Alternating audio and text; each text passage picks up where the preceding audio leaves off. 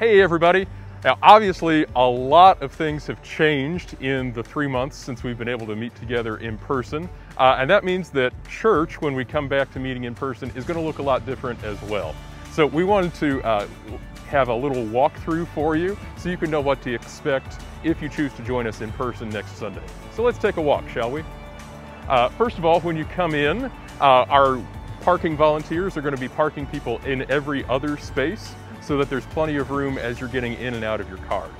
We would also ask that if you have any of these symptoms, which you're familiar with by now, or if you're around somebody who's been diagnosed with the coronavirus in the last 2 weeks, that you join us for worship at home.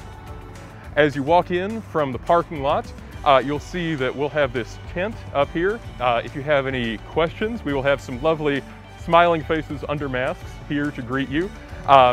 We would encourage everyone to wear a mask if you're able. The best thing that we can do to prevent person-to-person transmission is for everyone to be wearing a mask. So bring a mask from home, or if you need one, we'd be happy to provide you with one here. So then as we walk on in, front doors are going to be propped open, so nobody's going to have to touch door handles as you go in.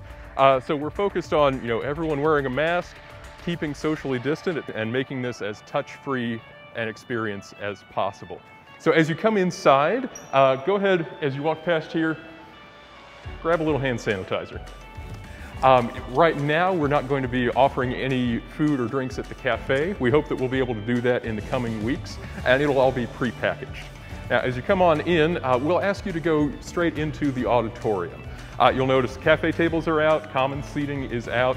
We know that you're going to be eager to greet people, to see friends again. We just ask that you have conversations and greet people outside. And again, not to be hugging or shaking hands, even though I know we're all going to want to do that. As you come in, if you need to go to the restroom, they'll be open, of course, but we're asking to limit to 3 people in the restroom at a time. And we'll have attendants outside who will be keeping track of all of that and going in to sanitize regularly. As you come in here to the auditorium, we'd ask that you wait here at the front for your turn to be seated. We'll have markers on the floor so everybody can stay spaced out. And we just want to make sure that there's not a crowd of people coming in. We want to make sure everybody can stay spaced out as you come in to be seated. So then you can come on in.